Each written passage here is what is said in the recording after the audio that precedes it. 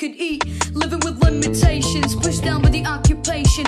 Wanna see the pain? Take a look at the people's faces. Imagine being kicked out of the only house you ever known. We're praying for our souls while they're preying on our homes.